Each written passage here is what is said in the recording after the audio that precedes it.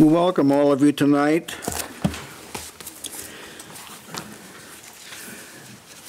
We're going to commence the 28th chapter of Genesis tonight.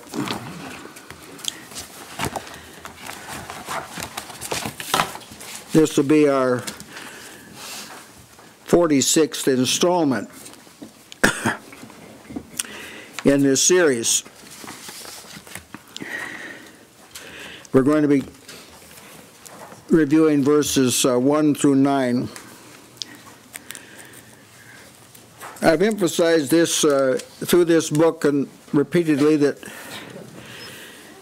I don't want to hasten through it because this is a book of beginnings, things that happen first. First time never happened here. I didn't list them for you in this one here. I just list them once in a while, but we're right at 300 that I got thus far up to the 28th chapter. But the purpose of Genesis is to introduce us to God, number one, and to His nature. You'd be surprised how few people know what God's really like. And then he has a purpose, and when God has a purpose, there's nothing that can stop it. Amen. We're learning that God picks people out. And you can't explain on an earthly level why He did. And we're learning whatever God starts, He finishes. And that God's tendency in earth is to work under impossible circumstances. I'll read the text and then we'll proceed. You remember that Jacob has gone into Isaac disguised as Esau. He got the blessing.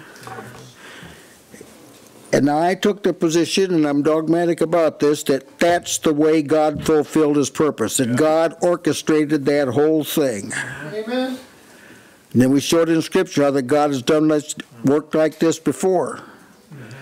That's the God's manner. So this is not, this incident of Jacob getting the blessing isn't that this man goofed it up and it turned out like this, but God just made it turn out right. That's not it at all. Yeah. This is not how God works.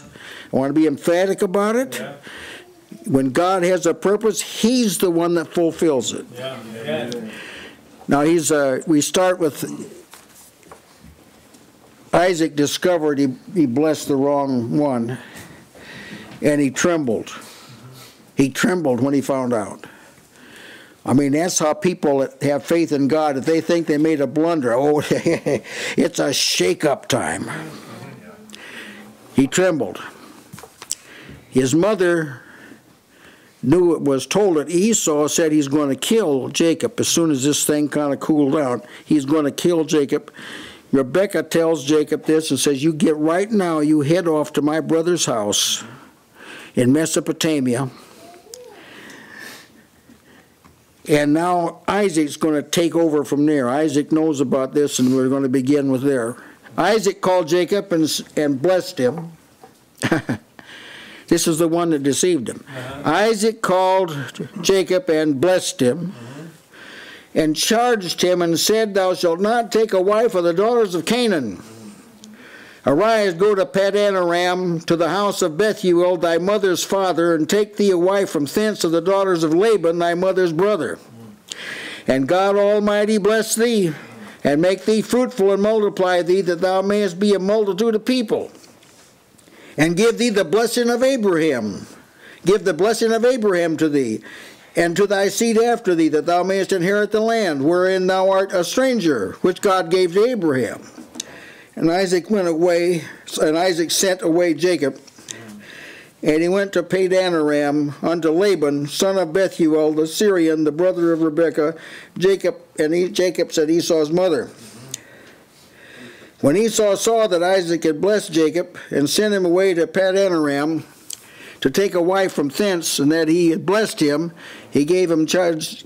He blessed him. He gave him charge, saying, "Thou shalt not take a wife of the daughters of Canaan."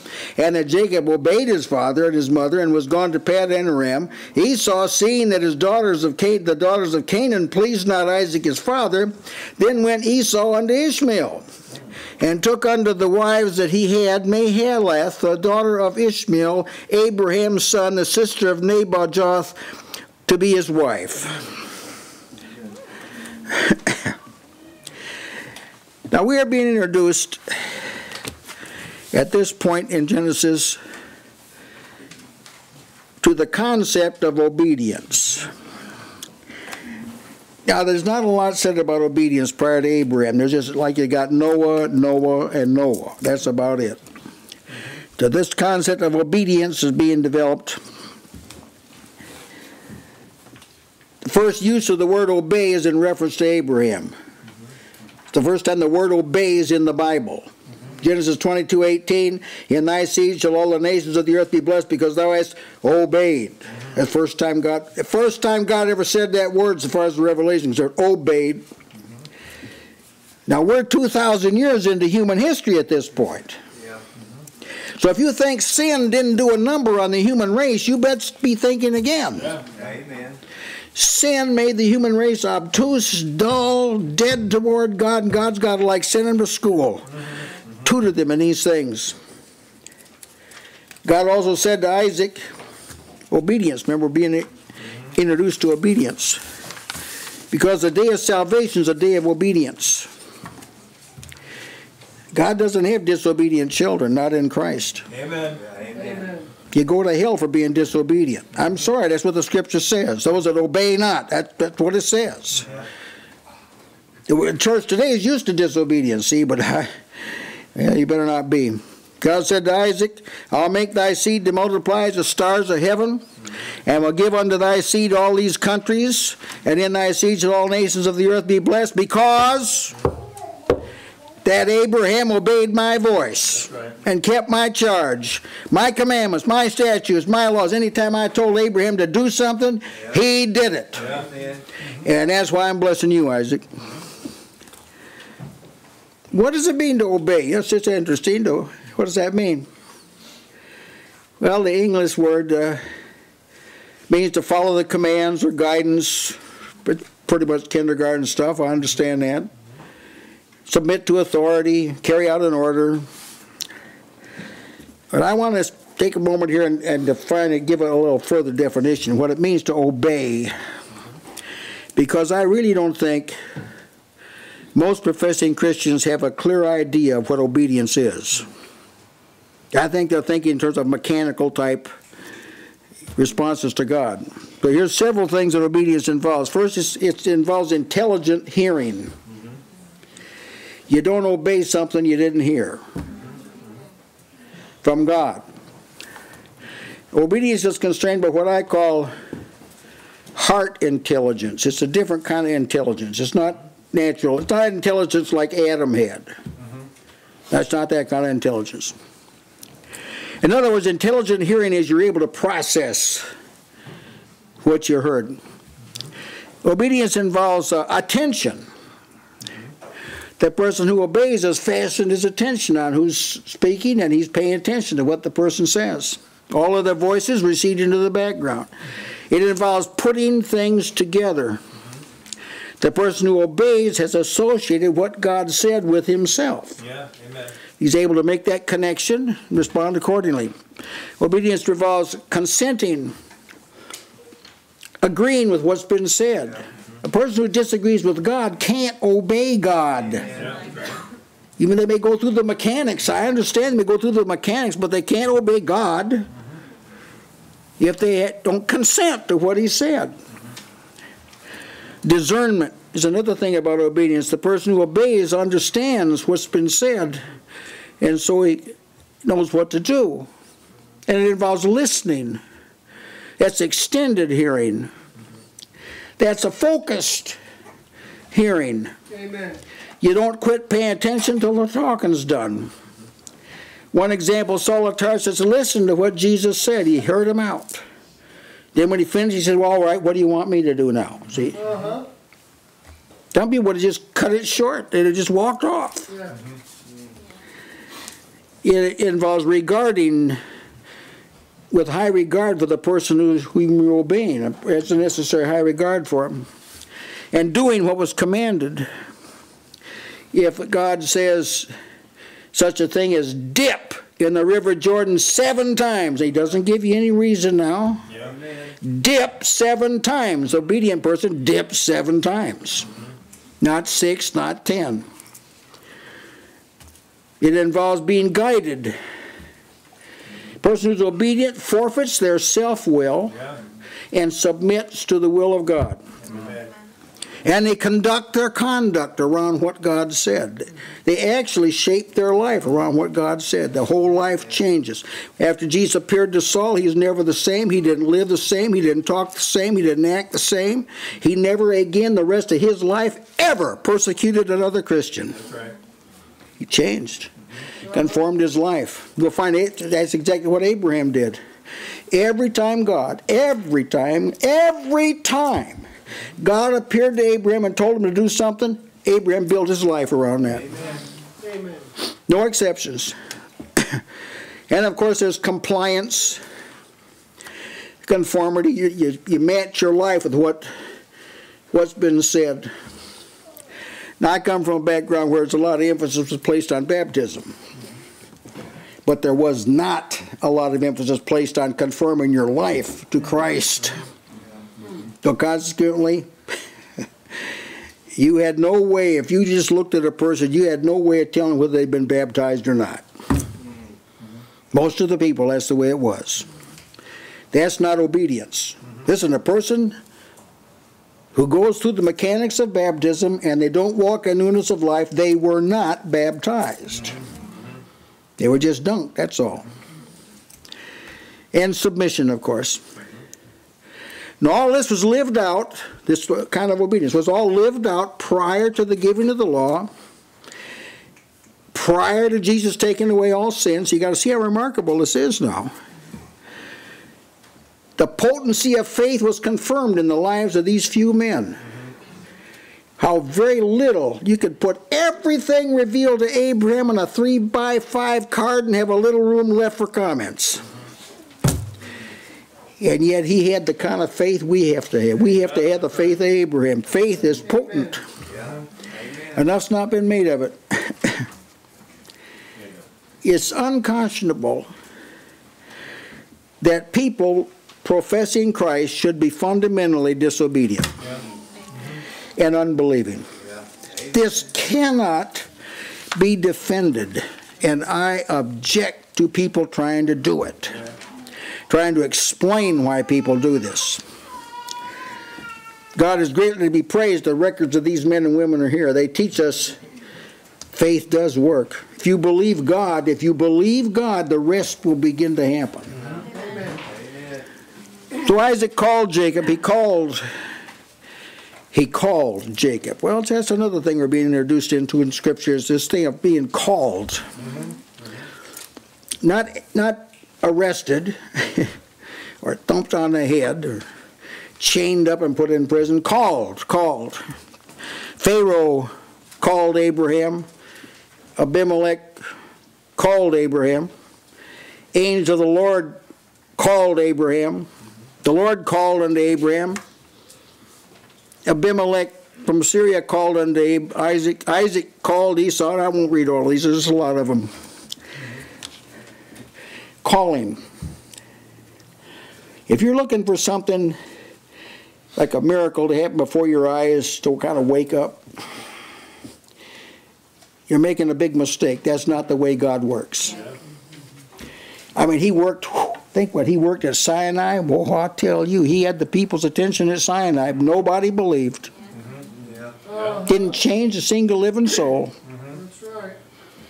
It took a little over a month. They're back worshiping idol. Amen. God apprehends people by calling. Amen. Of course, I admit you had to be sensitive to the call. Sometimes God has called you and maybe you thought it was something else. But you look into it, oh, that was God. Yeah. He may open the mouth of a jackass. Sometimes you would be working with some person, not even a godly person, but God uses that person to call you to something you should be more aware of. Calling. It's important to get hold of this calling. This is how God involves people in His will. He does it by calling. And now He introduces a history of people that were called, and you kind of see how it works. Now God can make you do something. He can make you eat grass. Lose your mind and eat grass for 7 years. He can make. He doesn't have to have your permission to do that. He can do that. We don't advise this. And He could apprehend Saul of Tarsus on the road to Damascus. That's what Paul said he did. He apprehended him. Just got him by the nape of the neck. Boy, that was it. But it didn't end there. It didn't end until Saul said, "What would you have me, Lord, what would you have me to do?" Then he kind of entered into it. But that was a very strong call. Now this is quite different calling from an appeal to emotion or entertainment, drawing people by entertainment, this kind of thing. It's quite a bit different than that, but this has been popular in our day, to get people's attention by doing something they really like. Maybe you say, we don't want to sing the world's songs, but we'll use their tunes. We'll put some Christian words to them. That's it. I will appeal to them. This isn't how God works, brethren. Amen. He didn't speak to anybody in the Egyptian tongue. He told him in a Hebrew tongue. That's what the Scripture says. He doesn't appeal. He doesn't appeal to anything that men like. He doesn't appeal to that at all. See, the purpose of God is to get you to like what He likes. Why would He appeal to what you like? To get your attention. Well, so much for the health and wealth. So he said, God will give you a lot of money. But listen, God said if you love money, and it says it's going to be awful hard to enter in the kingdom of God. If you have a lot of money, it's going to be like a camel going through the eye of a needle. See, God doesn't call people by that way. Now, I'll tell you right now, there are a few things that have been more damaging to the church than a lack of spiritual sensitivity. You know, there are churches that if the Apostle Paul was speaking and it got 11:30, that he'd have to stop. He couldn't continue on to break a day unless he raised a bunch of the dead like he did there. Troas. See this? The point I'm bringing out is God is introducing us to the divine mode of dealing with people, and it's just simple. It's not like it's done today. It's not that way. It's not feed the multitudes, then preach to them. Jesus preached to them, then fed them. It's just the other way around. And then they followed him for 3 days without eating. So if someone says, will you give us some food? Say, well, you got to kind of pay attention for 3 days to preach it. And then they go away. They called Jacob, and Jacob came, of course.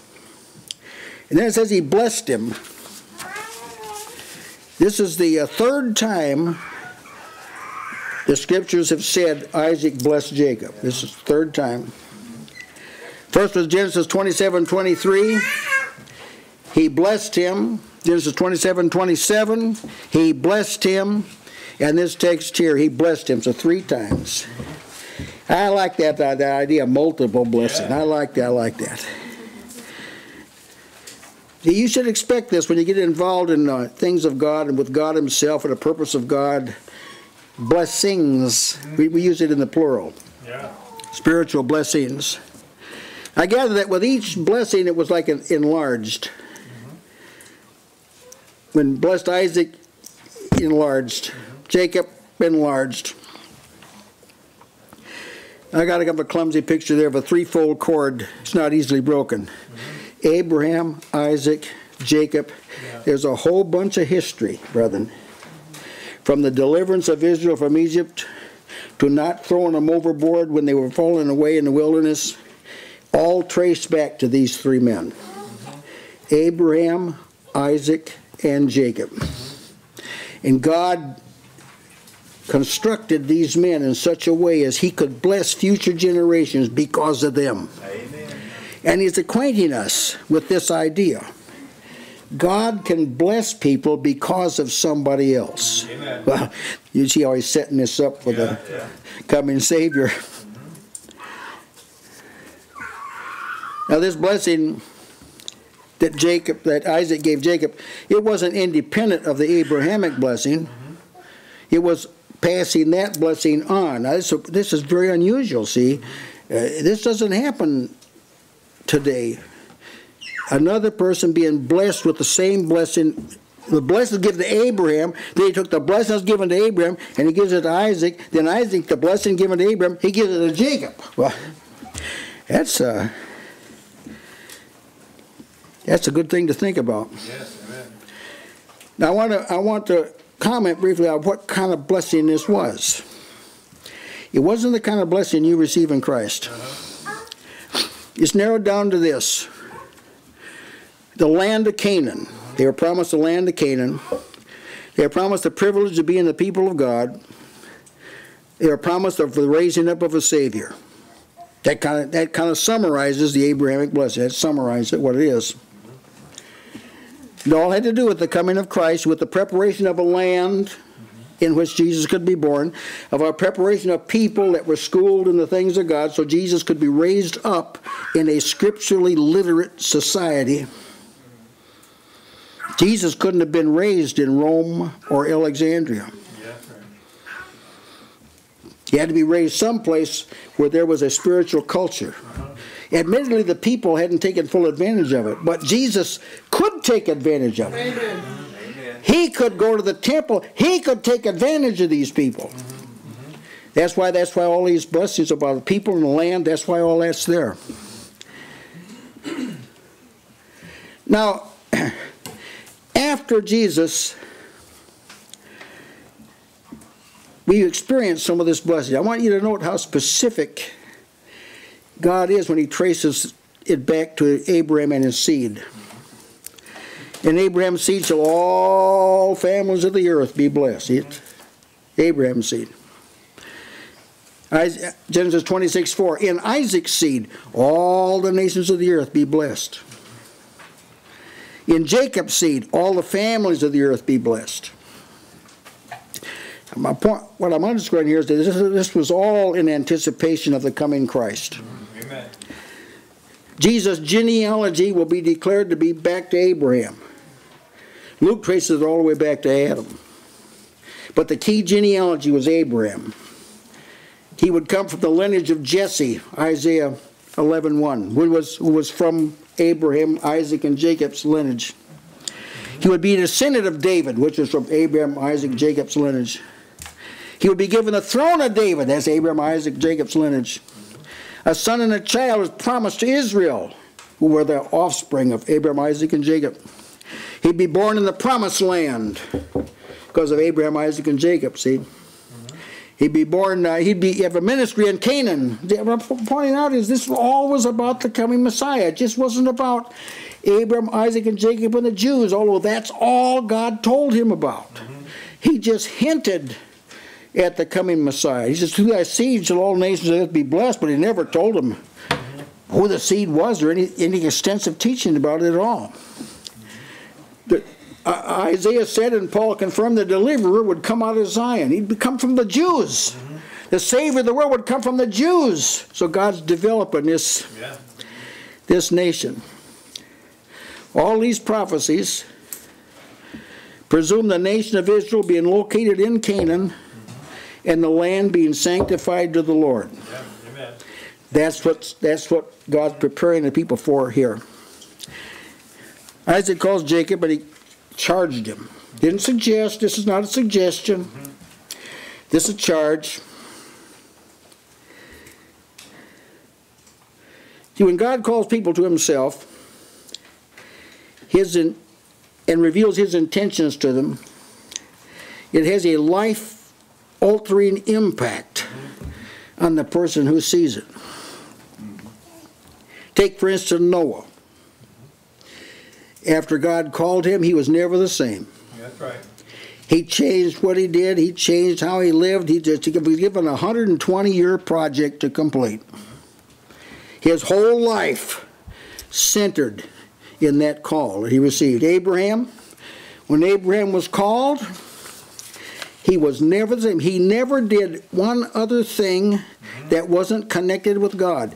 Even when they had Ishmael, they thought they were fulfilling the promise of God. It wasn't like lust or something like that drove that.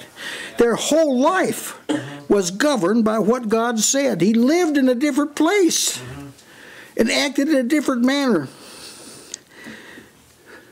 Isaac was the same way. As soon as he became involved in the call of God, he never did leave Canaan. He never did leave. Abraham never left. Once he located, never left. He stayed there.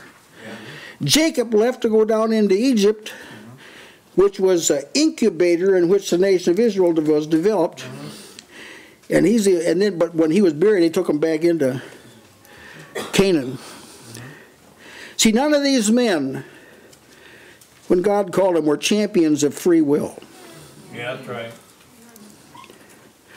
Or independent planning of their lives. They weren't these kind of people. Everyone's got his rights. It's my life. None of them, this is not how any of them reason. When God called them, they said, we're going to, whatever God says, that's what we're going to do.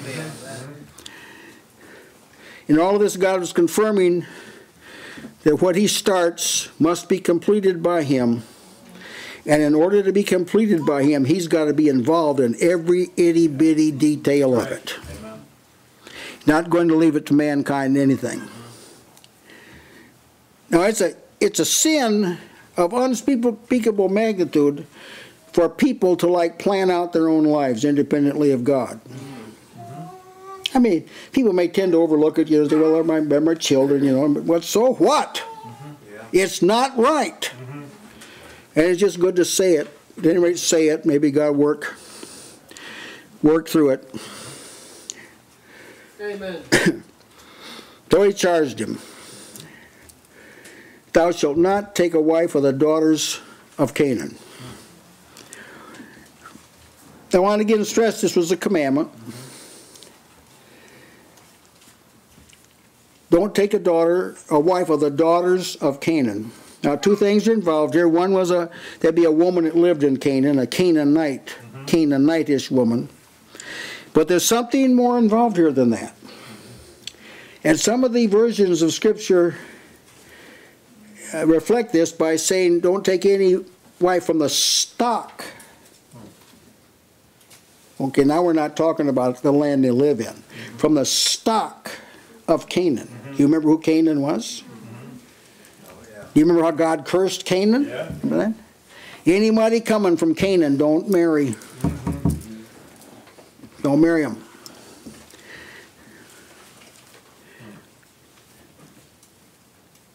He had said, cursed be Canaan.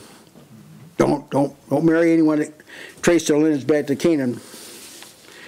Now there's only two exceptions to this rule, and that is a Rahab, a harlot, and Ruth, a Moabitess. They're in Christ's genealogy, but they both converted. Yeah. They both embraced the God of the Jews, which qualified them. Now, when the law was given, God brought this matter up again. He said, speaking of the heathen, destroy the heathen, thou shalt make no covenant with them, nor show mercy. Maybe we ought not to read that. That's a little too tough, huh? Huh? Right. Don't show mercy to them.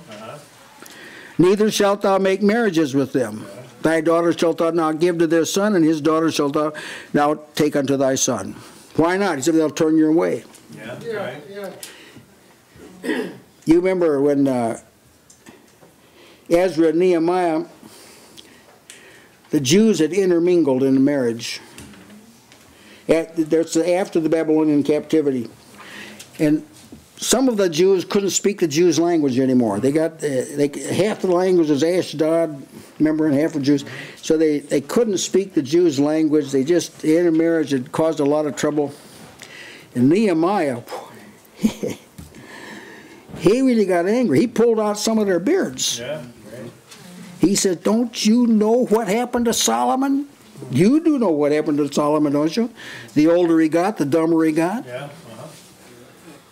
Ended up building places to worship idols because he married other women. Yeah. And the scripture says God was angry with Solomon, for he appeared to him 2 times. Why did Solomon degenerate? He married these heathen women. You've probably seen it happen. I tell you, brethren, that Paul taught, be not unequally yoked with unbelievers, and he was talking about marriage. Don't. I know.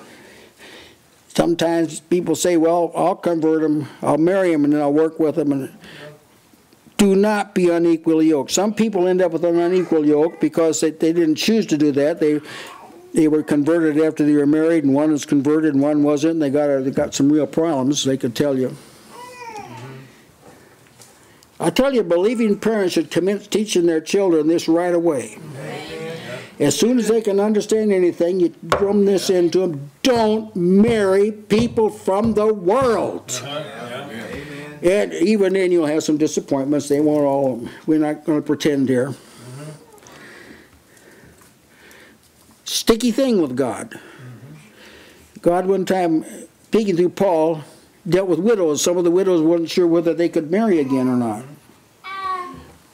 And he said, no, you can marry, if your husband's dead, you can marry, but only in the Lord. Yeah, that's right.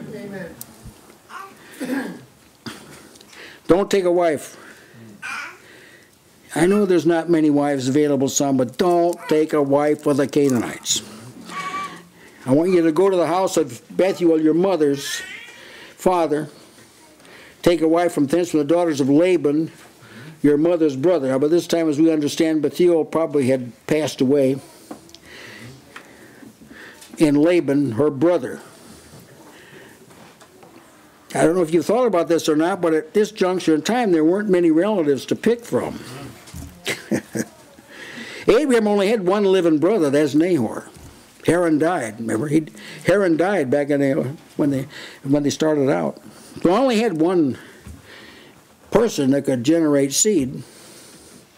None of Abraham's other children, which include Ishmael, Zimran, Jokshan, Medan, Midian, Zishbak, and Shua. He had 7 other children. Couldn't take a wife from them. I'm pointing out here now that there weren't a lot of people to choose from. In fact, 400 or 500 years later, no, it wasn't 400 or 500, it was about 300 years later, when Joseph called for Jacob, they came down, and all of the offspring of Jacob came down. They were 70 souls. Yeah. Amen. That's quite a while after the after the text. So I'm saying there weren't many people to choose from, but that didn't reduce the requirement now. That didn't reduce it. I know, young ladies, I know that it's hard to find a man, boyfriend, someone to marry. I know it. But you got to be willing to hunt. Amen. Right. Not to make a wrong choice. Amen. We got people can tell you making a wrong choice in this matter, boy, it could breathe havoc for you. See, what I'm saying is you're not facing anything that he didn't face. In fact, it was harder for Jacob to find a wife than for you. Yeah. And he had to travel 600 to 700 miles to even find a family that qualified. Well, I thank God that this is in the text. See, when God directs, go ahead. No, this is a serious matter because this is how Balaam taught Balak a stumbling block. That's right. Remember, Balak wanted him to curse Israel, but he couldn't. Yeah. But this was a way that he could get Yeah. these people to be unfavorable in God's sight, is to intermarry with heathen women. Yeah. Amen. See, faith always obeys, even when it's hard. God called Abram from Ur of the Chaldees to Canaan. That was 1,500 miles by foot and camelback. toting along all your possessions. Was that easy? Never has been easy to obey God. Yeah, amen. Amen. Never has been. Amen. So what we have in these texts is that when God directs, faith always follows. Yeah, amen. Faith is never recalcitrant, disobedient, or draw back. That's unbelief that does that, not faith. Now he says to him, and God Almighty bless thee. God Almighty. That's the fourth time now that Isaac's blessed Jacob. That's the fourth time. Almighty God.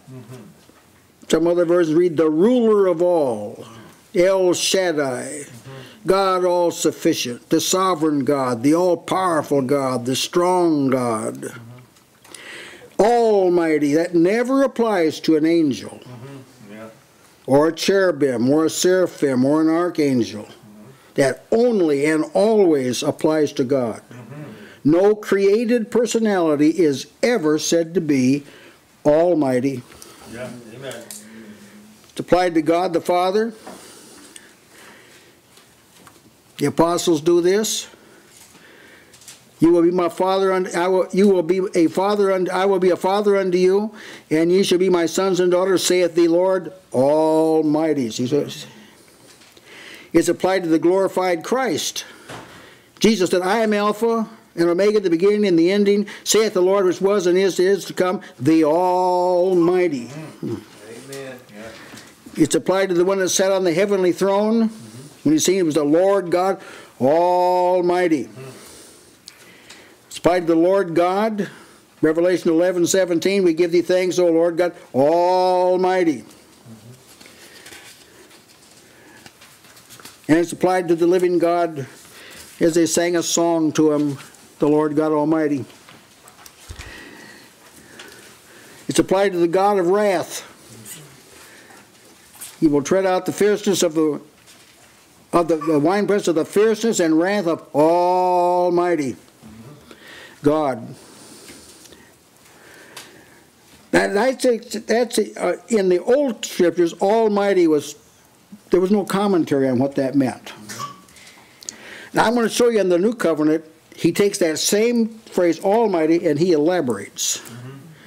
Why? Because there's more involvement with God now. He can speak more about this. Think about possibilities. With God, all things are possible. Say, that wasn't stated back then. Yeah. It was demonstrated, but it wasn't stated. How about this?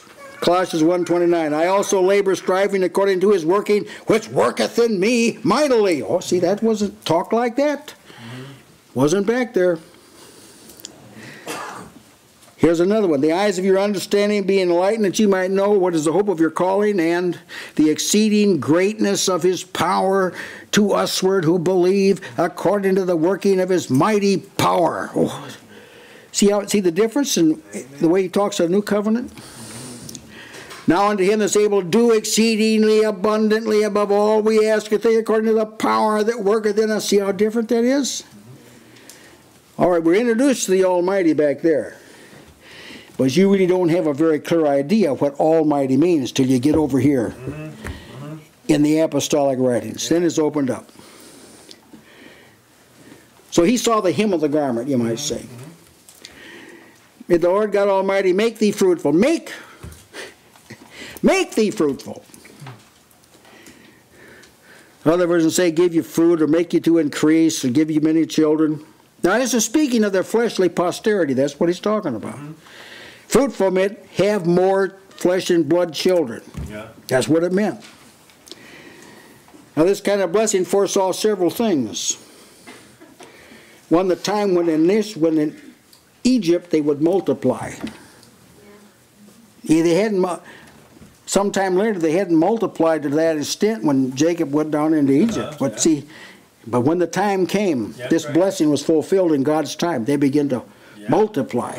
Forgiven. Yes. Before we move too far away from this God Almighty, I'd like to pointed this out, that God being almighty can either work for you or against you. That's right. Because either the fact that God is almighty means that it's not going to go well for the goats, the chaff. It's not going to go well for them in that day.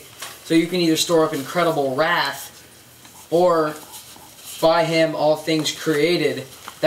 He's good to have on your side. So God being almighty is a plus for us. Amen. God also, to multiply the more fleshly offspring, had in mind the occupation of the promised land. Now I told them when they went into the promised land, He was going to drive the enemy out little by little. Because He said there's not enough numbers to fill up the land. And if I drive all of them out, the beast will multiply and you'll have trouble with that. See? So this multiply, it has to do with that, see? With there being enough people to fill up the land. Well, I'm telling you, God's reserved a lot of good things for His people. Amen. But we could do with some more. The Lord multiplied disciples in Acts. The disciples were multiplied. That's right. That's not one by one by one. That's not. We're talking about multiplying, not one by one by one.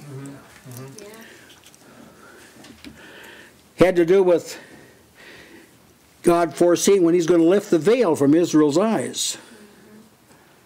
Well, it wasn't going to be like a handful of people. Not this time around. Yeah. When He lifts the veil, it's going to shake the whole world. Amen. It'll be like a rising from the dead. Life from the dead. See, you've got to have a lot of people for that to happen. When all Israel will be saved, all Israel shall be saved, for the deliverer shall come out of Zion and turn in godliness from Jacob, and I'm going to multiply. So that's going to happen to a lot of people. Amen. Where things are heating up over there, maybe That's right. maybe getting close to something here. When the knowledge of the Lord will cover the earth as the waters cover the sea. Now, this is where the new covenant is unique. Unique to the covenant made with Noah, unique to the covenant of prosperity made to Abraham. In Christ, a different kind of fruitfulness takes place. Yeah. John the Baptist spoke of the axe being laid to the root of the trees of the Israelites because they didn't bring forth good fruit. So there's another kind of people. See, a mega church doesn't impress God. That's right. That's right. Yeah. It made men. It doesn't impress God. Not in this great day of salvation.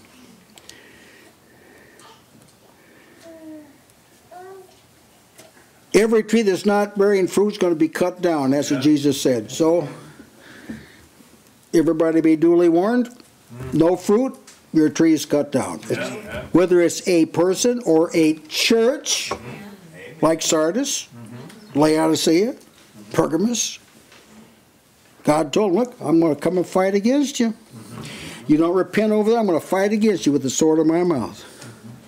Ephesus, I'll take away your candlestick. I'll do it.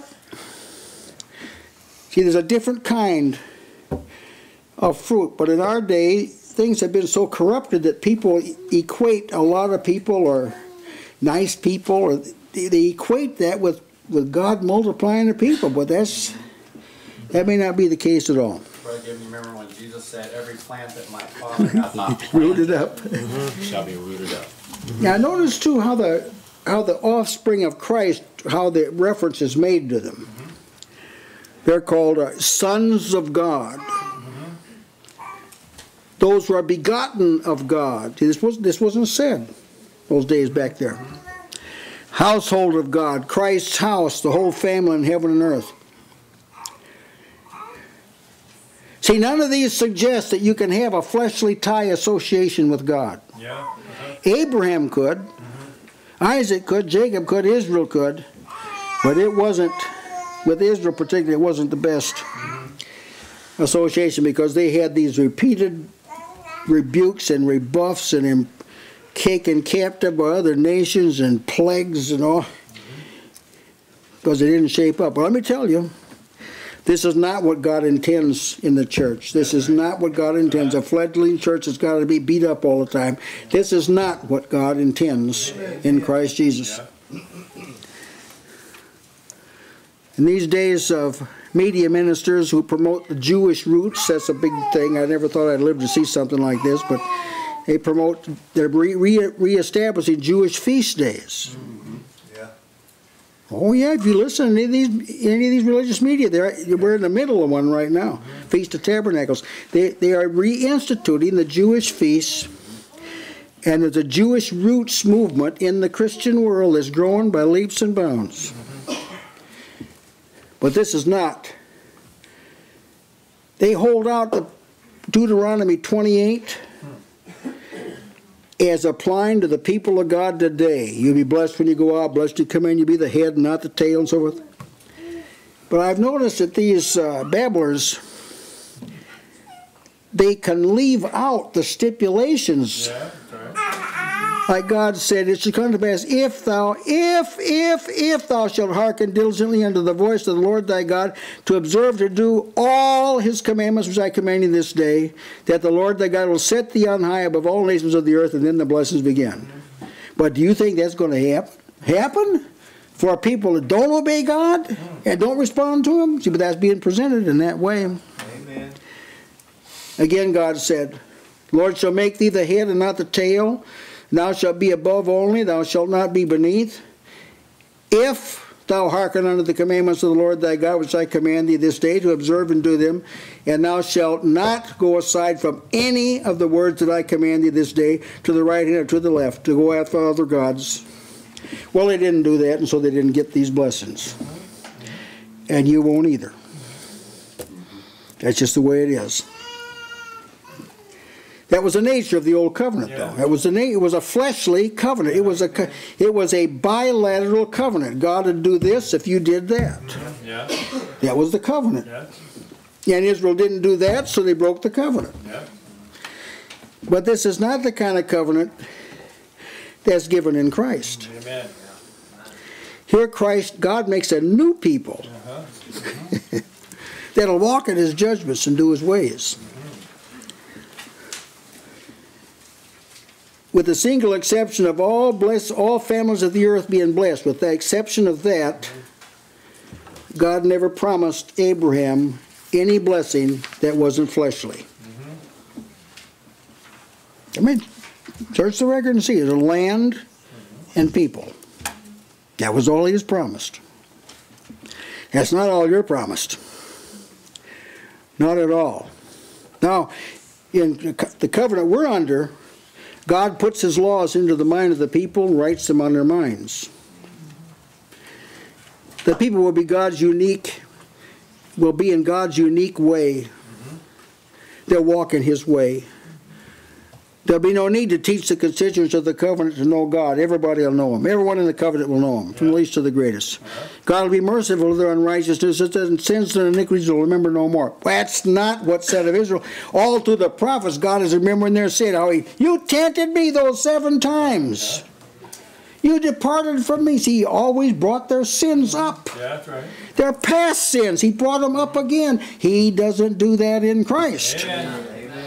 He's I'll remember their sin no more. See, it's a different kind of covenant. Well, I could say more on that subject, but I'm going to pass along. Said, I'm going to give you, Jacob, the blessing of Abraham. The blessing of Abraham. Take a blessing given to Abraham, and I'm going to take that blessing, I'm going to give it to you. Yeah. What? See, that's very unique thing. God's acquainting you now with the divine manner here. God can do this. God can take something that was given to somebody else and give it to you. Yes, amen. Well, you already know where I'm going with this. That's what he did with Christ. That's right. He takes what he gives to Christ and he gives it to you. That's right. But he's teaching people that this is his way. This is how he chose to resolve the sin dilemma. You couldn't resolve the sin dilemma by telling people what they should do. He was pretty detailed in telling them what they should do, but they couldn't do it, didn't resolve anything. So he recreates the people, makes them after his own image and after his own likeness in the true holiness, and then they want to follow him. Yeah. And he blesses them by preparing them to be forever with him. It's a different kind of covenant. The blessing of Abraham. Let's just recap it briefly. Yeah. I'll make thee a great nation. I'll bless thee and make thy name great. Thou shalt be a blessing. I'll bless them that bless thee. I'll curse them that curse thee. And thee shall all families of the earth be blessed. Thy seed shall be as numerous as the stars of heaven. I'll make thee exceeding fruitful. I'll make nations of thee. Kings shall come out of thee. I'll establish my covenant between me and thee and thy seed. I will be a God unto thee and to thy seed. I'll give unto thee and thy seed the land of Canaan. In blessing I'll bless thee, and multiplying I'll multiply thee. Thy seed shall possess the gate of the enemies. In thy seed shall all nations of the earth be blessed. That's a staggering blessing for one man, I don't mind telling you. But did you notice it almost all had to do with earth? Did you see that? Almost all had to do with earth. Well, actually, it did all have to do with earth. Even the promised seed, blessed, it had to do with earth life. They're vastly inferior to the ones we receive in Christ, but they introduce us That's right. to how God blesses. Amen. Amen. It's on the basis of somebody else. Yes. And he says that thou mayest inherit the land, wherein you're a stranger. Abraham was too. Abraham never had a plot of land big enough to put his foot on. As what Stephen said, he never had a piece of land big enough to put his foot on. Only he bought a cave to bury the dead in. That's it. So here's Abraham. He's promised the land, never got it while he was here. Here's Isaac. He's promised the land. He's still at this age. He's about 137 years old at this time. He still hadn't got the land. And Jacob, he's a stranger in the land, but they're still talking about the promise, even though none of them have really realized it. Yeah. They're still talking about it. Yeah, we admit we're not in heaven yet. We admit it, but we're planning on it. We talk about it. We talk about an eternal inheritance. We admit we don't have it now. Yeah. Amen. There's a sense in which we're strangers, but we talk about it. God gave it, he gave this land to Abram. He gave it to him. And I gave you the text where he promised, I'm going to give you the land. But experientially, while he's in the earth, he never got it. Yeah. Now, see, a lot of people would have trouble with that. They said God didn't carry through. He said he's going to have it. But there's the world to come. Yeah. Amen. There's the world to come where there'll be a new earth. And the earth's going to be regenerated. In fact, it's called the regeneration. That's right. And then you'll have it. It's delightful, to see that these brother never forgot who they were. Amen. That's what the people of faith have in common. One thing, they know they're sojourners and strangers. That's good. Now I have a little chartology here, of course, for you. That here's how God works. He gives people things by promise. See? Now only God can do this. He can give it to you by promise, because God can't lie. So if he says he's going to do it, he's going to do it. He gives it. So he gave it to Abraham by promise, not by actual possession, by promise. And then Abraham gave it to Isaac by promise. And Isaac now gives it to Jacob by promise. Now this doesn't rank high among men. It's a bird in the hand's worth two in the bush, Give me my pie in the sky by and by. I don't want that. Give it to me now, see? But that's not how God works. He gives it by promise. And only those who are willing to wait That's right. get it. Yeah. Only those who live by hope and faith, only they're going to get it. And this will glorify God. Because in the end, you'll see God didn't lie and promise crown of righteousness, everlasting life, and reign with Christ, so forth. God's telling the truth when he promises that. But see, Amen. he's designed it, so you just have to wait while you're in the world. Yeah. Amen. When a person lives by faith, he's driven by hope, not by sight. So Isaac sent away Jacob, sent him away. Now God didn't tell him to send Jacob away. I want to make a point of this. God apparently didn't tell Jacob, now, Isaac, tell Jacob not to marry a Canaanitish woman, and tell Jacob, you and Rebekah, be sure and tell Jacob to go to the house of Laban. There's no record he told him that. This was what I call a sanctified conclusion. They knew what God had said, in thy seed, thy seed, thy seed. He kept hammering that home, thy seed, thy seed, thy seed. They knew that Abraham was unique from everybody else because God picked him out of the cauldron. And so they knew, they concluded, we can't be cross-marrying. Admittedly, in the case of Isaac, it appears as though there's only one woman in the whole world that was ready for him. That's why Abraham's servant prayed, show me the woman. Yeah, that's right. Apparently, Rebekah was it. And Laban, he's going to have this multiple choice now. So let's advance some more. But you see, he held on to the promise. They concluded, we can't intermarry because that'll mess up this seed thing. Do you know, I know that a lot of Christians, they cannot draw a sound conclusion. If you give them fact A, B, C, they can't come up with a reasonable conclusion to the matter. It's amazing. But they could. Conclusion. So he sent him away, and so he went to Padan Aram.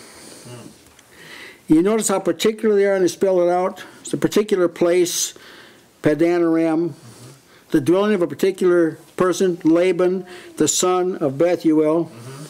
The father of Laban was a particular person, Bethuel, the Syrian. The identity of Laban was specific, the brother of Rebekah. The identity of the sister of Laban was specific, Rebekah, Jacob and Esau's mother. See how specific all that is? Oh, how we need godly reasoning. There's a total absence of generalities. You see that? There are no generalities. Just do the best you can. Keep your eyes open along the way. You just keep on going until you get to this place. Yeah. See, some people start looking too soon. They do. They start looking too soon. For the things that please God, for the things they should do, they're looking too soon. You've got to get to a certain place where God can talk to you. And where you're sensitive to the will of God, where the surroundings are conducive to doing the right thing. A lot of people, I'm convinced, try and please God, they don't have enough information. They're not in a place where they can do that yet. They got to keep on moving, isolate themselves from the world in their heart. We're talking about in your heart. Cut off from the world. That is pleasing to God as you're continuing to grow and to, That's right. to move in that direction. That's right. Well, you see, again, there's this thing of obedience. Here it is again. Abram's called to go out of Ur, he did. Command to walk to the land, he did. Command to circumcise all the males in his house, he did. Command to cast out Hagar and Ishmael, he did. Command to offer Isaac, and set out to do it immediately. When Isaac was commanded to go down not to go down to Egypt, he obeyed. When Isaac was commanded to remain in the land, he obeyed. Now when Jacob's commanded to go to the house of Laban, he obeys. Yes. These are the kind of people God works among. Amen. We should not expect grandiose divine workings where this thing of obedience is lacking. Obedience is the manner of the kingdom.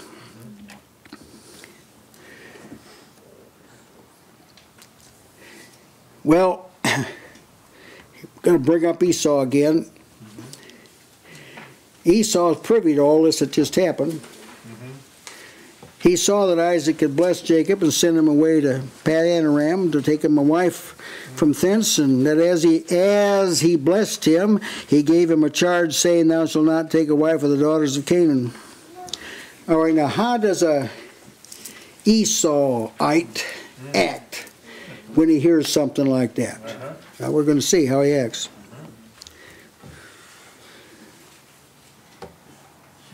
See, Jesus spoke of people seeing what you do. Esau saw what was done to Jacob, it was a blessing, but he saw it. Jesus said that men may see your good works. Believing husbands are told, unbelieving husbands, beholding the chaste manner of the wife, of their believing wives, have said that they may be won without the word. That's right. Those who speak evil of the saints, beholding their good manner of life, will be ashamed. Mature people beholding the manner in which young believers conduct their lives, you don't let no man despise your youth. Young people, you don't have to be stupid. You don't have to be dumb. That's right. Let the worldly people be dumb. Don't you? Don't let anyone despise your youth. Don't say, well, they're young. What do you expect? They're young. Oh, say, praise God. Look, they're young, but look what they've done for God. Look how they're serving the Lord. That's what you want.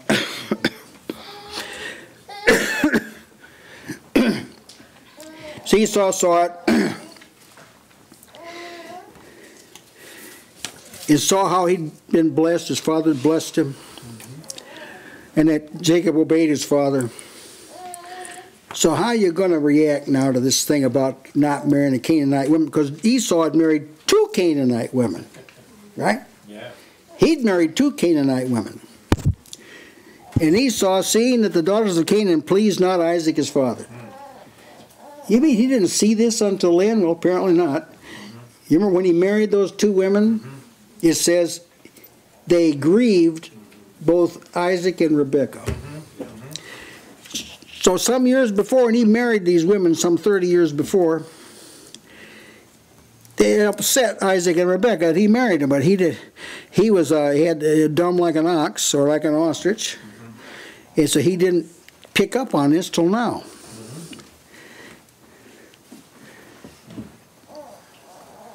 He didn't note things unless they directly impacted on him. Now you probably, that's how people in the flesh are.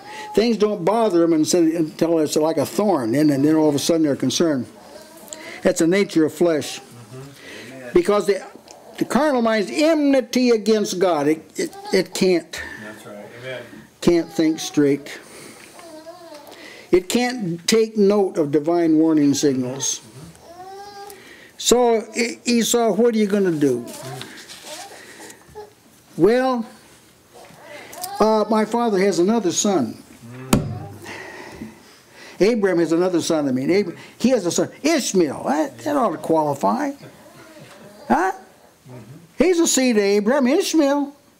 And he was blessed too. God said he blessed Ishmael. So he didn't go to Laban's house, but to Ishmael. To Ishmael's house. That's the manner of flesh.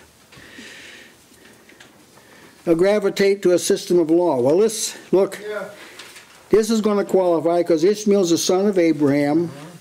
He's called Ishmael, the son of Abraham. That's how he's described. And so that ought to qualify. See, the progenitor stands for the progeny. If Esau is profane, the progeny is profane. When it comes to salvation, the same rules applied. Jesus is counted with all his seed. Behold, I and the children. Behold, I and the children thou hast given me. Jesus stands with his people together. There's no wedge between them. Now the woman Esau took to be his wife was Mahalath, the daughter of Ishmael, Abraham's son. See, there it is. She was also called Bashermath in Genesis 36:3. And eventually she gave birth to Reuel, whose sons were all dukes or chiefs. That's the mindset of the flesh. This ought to qualify. Surely ought to qualify. I'm sure that's why this is here, to tell us that Ishmael thought that would be a good substitute for the Canaanite woman. I'll marry Edomite women. There you are. That'll resolve it. So God didn't say don't marry an Edomite. He said don't marry a Canaanite. So there. That's how flesh thinks now. He didn't say you couldn't drink at all. He just said don't get drunk. Yeah. Oh, well, you got to read a little bit more about in the Word of God. You'll find there's considerably more on the subject than that. But I'm showing you how flesh thinks. Takes these shortcuts. Amen. But the carnal mind is enmity against God because it is not subject to the law of God, neither indeed can be. Yeah. Amen. So Esau couldn't think right. Yeah, that's right. It isn't that he didn't think right, he couldn't think right. Amen. Now this will solve a lot of problems for you, it will. You find people, you've labored with them, you talk to them, they just don't get it, or maybe they can't get it. Yeah. Maybe that's it. Just as surely, Paul said, they that live after the flesh shall die. That's just as sure as if you eat that fruit of the tree, you'll die. That's just as sure as that. Just that sure. Amen.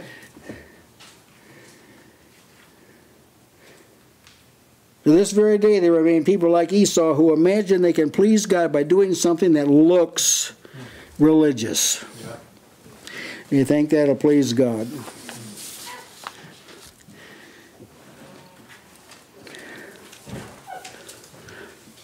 I'll draw this to a conclusion now.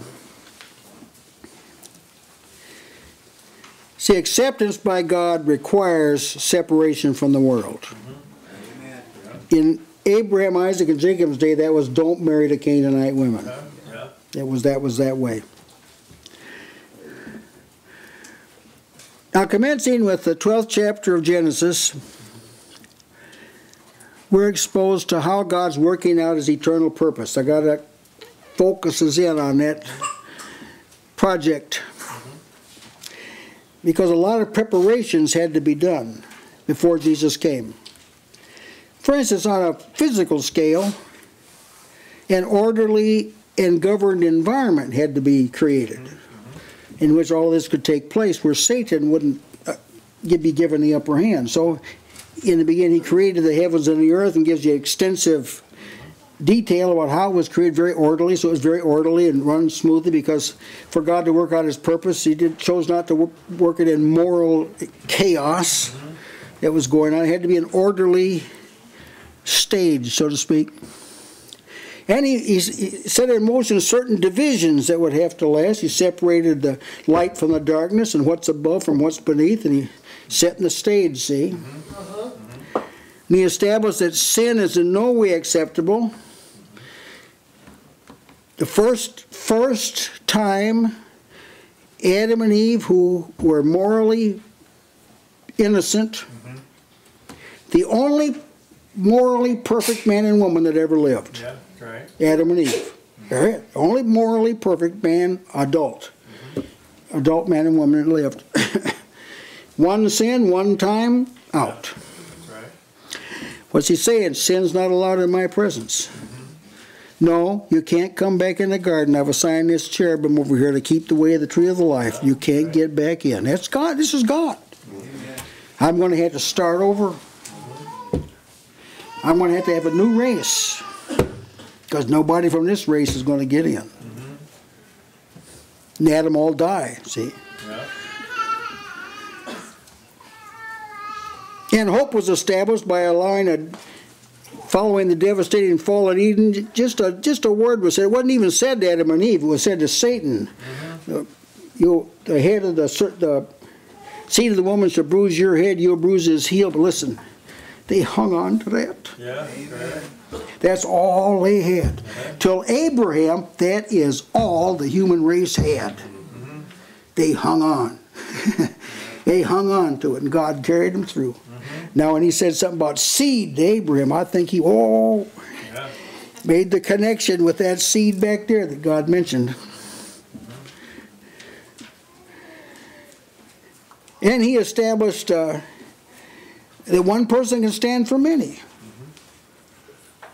See, everyone is not like on their own two legs and that's it. Oh, it's not that simple. One can stand for many. Good thing. Yes. Because Adam stood for all his race. When he died, everybody died. When he was judged, everybody was judged. When he was condemned, everybody was condemned. When he sinned, everybody was, quote, made sinners. That's what it says. Now, see, all that's setting us up for another Yes. Amen. second man Yeah. and the last Adam. Yeah. And he's going to come along and he's going to bless the people because of him. And many are going to be made righteous. He's preparing for that. You know, see what God had to go through to prepare people for that. He had to establish a priority of grace. So he just took one occasion, one man, Noah found grace in the eyes of the Lord, and in this global destruction for a staggering number of people. I've read people who have tried to estimate how many people were alive. I was very displeased with how they thought. I shared with you this already, I want to mention it again, but if the human race doubled every year, commencing with Adam, if the human race doubled once a year, by the time of the flood, you just have to go calculate, that equals 1 trillion people. Now, obviously, a lot of people died, but I'm making the point, staggering number of people died in the flood. Yeah. Billions. Every one of any scholarship maintains it was infinitely more than live now. Because the earth wasn't majority water, it was all land. There's lush vegetation. One man. And his family was saved because of him. That's right.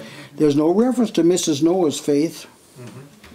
We find out later that they did believe, but Noah built an ark to the saving of his house. It was one person blessed the whole human race in his case. When the flood went down, the whole human race consisted of 8 people. Well, that grew, it only consisted of 2 the first time. You already quadrupled it. To this point in the book of Genesis, God is developing a people who are God conscious. Now, he gave Cain, for instance, an opportunity to be God conscious. Remember? That's right. Cain was really upset because God accepted Abel and his offering, but rejected his. God said, if you do well, you'll be accepted. Yeah. You'll be accepted. But Cain, he's like the flesh. You can tell him something good. He doesn't receive it. But there were people here and there. In the days of Enos, that was Seth's son, they began to call on the name of the Lord. A sensitivity gradually began to develop, a sensitivity to God. By the time of Abraham was really, God never had to call him twice, except when he was going to sacrifice his son. Then his name's called Abraham. Yeah. Good thing in between the Abrahams, he'd have killed him if he wasn't sensitive. Yeah. So he's developing people sensitive to him so he can work to them through calling. He can direct them. He can give them promises, and they'll maintain their life just holding on to that promise. Now, brethren, he's given us a lot of promises. They shall reign forever and ever. Amen. Heirs of God and joint heirs with Christ. You'll judge the world. You judge angels. Oh, there's a lot of wonderful things. They'll go in and out and find pasture. Where I'm bringing, there's not going to be any of this stuff. Sin and darkness, nothing defiling going to enter. Amen. If you hang on to that promise, you'll make it. You'll make it. That's right. You'll finish. How do I know it? Because we've got these patriarchs. Amen. As an example. All they had was a promise, and it wasn't anything like the one you got. They held on to it. Amen. Hundreds of years, centuries later, when Jacob dies, he never did get the piece of property. He said, when I die, bury me in that cave of Machpelah with Abraham and Sarah. Bury me in the promised land. Some years passed, and Joseph found out he's going to die. He told her, listen, you're going to be delivered. God's going to visit you and take you out of this land. He said, when you go, pick up my bones. And the scripture says Moses picked them up. Yeah. And somebody toted those bones for 40 years. Yes, amen. And they buried him in the wood. That's right. What caused that? That's the potency of hope, brethren. That's the potency of it. If you hang on to it, see, we could talk more about the promises, I'm convinced. We're learning to speak more of them. Yes. But this is what will enable you to be an overcomer. Amen. You hear what God's promised, the good things He's promised. And He can't lie. Yeah. Yes, we'll tell you that most of them we haven't experienced them yet. We're like, we have to buy a little parcel to live in once in a while. But you're going to inherit it. Yes. And I urge you to be strong in faith now. Don't give up. Don't throw in the sponge. God's called you to something better than He called Abraham to. It wasn't because Abraham was deficient, it's because that's all Abraham could receive. That was at that time, there just wasn't a lot known. He couldn't talk about heavenly things to Abraham. They hadn't been revealed yet, brother. But now they have been revealed. They have been revealed now. And as you ponder them and think upon them, this is the victory that overcomes the world, even your faith. You'll be an overcomer. Amen. Whatever attacks your faith, that's your enemy. Fight it. Amen. Amen. Fight it, whatever it is. Feelings be hanged. Not going to let anyone damage my faith and hope or take it from me. Amen. Sometimes God will make a short work. He'll just be resolved kind of suddenly, you know. Other times you may have to engage in a long warfare. Like they driving the Canaanites out of Canaan. Someone took them years to do it. Some of them never did get it done. Never did drive them out. I'll stop there, and if you want to add something, I've been kind of quiet tonight. Yeah, I was impressed with the carefulness with which God represents Jacob. His integrity. Yeah, And He never imputes him with the words that modern men do. They speak ill of Jacob, but God never does. God says, I have not beheld iniquity in Jacob. Yeah. So this record that He's given us it's a pure record, and it state things the way they really are, the way Isaac blessed Jacob. Now this was like you made this point, even after the fact that he had obtained the blessing, which he says by deception, but he saw it. He saw it for what it was, and so he blessed Jacob, and we should too. Yes, amen. Amen. Yes. I just want to say, we are to be of good courage because, see, they saw the promises afar off and embraced them. See, but for us, the promises aren't afar off. That's right. I like you made that connection between Abraham thinking about the promise concerning the seed and the seed that was mentioned in Genesis 3. Yeah. Because that is them seeing the promise afar off. Here, Abraham is sensing this premier one that was going to come. He knew he wasn't it. By faith, you can see he wasn't it. But the very fact that he didn't receive the promise of the land or tell him there was more to this promise than Abraham. But so Jesus says he saw my day and was glad. Now, that's seeing afar off, and yet he could get a hold of it. Yeah. For us. These brethren weren't told anything about Satan either. Have you ever thought about that? Yeah. Yeah. Adam and Eve had a face-to-face confrontation with the old serpent, but you won't find any teaching about the devil until you get up into the prophets. Or the law that said they worship demons, they offered sacrifice, but that's like 2,500 years from the creation. So they didn't have a lot of tutelage about the devil. I can see why. It probably would have scared them, frightened them, because their faith had to be built up. They had to see God for who He was and have this strong reliance upon God before you ever start talking about the enemy. You've got to be convinced of the greatness of God, the Almighty. Yes, amen. Yeah.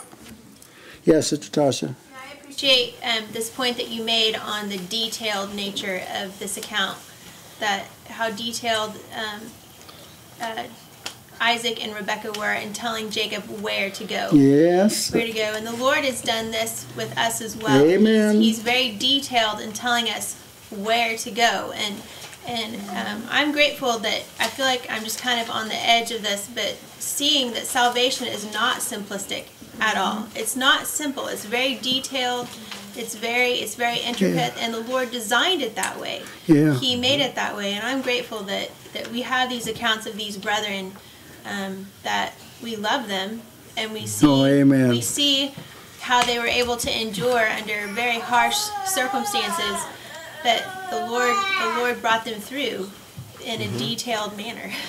You remember Jesus said, "You shall see Abraham, Isaac, and Jacob in the kingdom." Yeah. What a thought. That was his enemies. Think about us. Yeah. Oh, yeah. He might say, "Well, yeah, I beheld you. I beheld you. I was among the cloud of witnesses up there watching you run the race." Anyone else tonight? Yes, Sister Logan. I like this point of how you made of how we are people living by faith, yet a promise of this inheritance. And I like also the thought of how God's not just waving this in front of our faces. We are also tasting a first fruits of this promise that is helping us continue to endure to the end so that we can fully obtain this promise. Yes.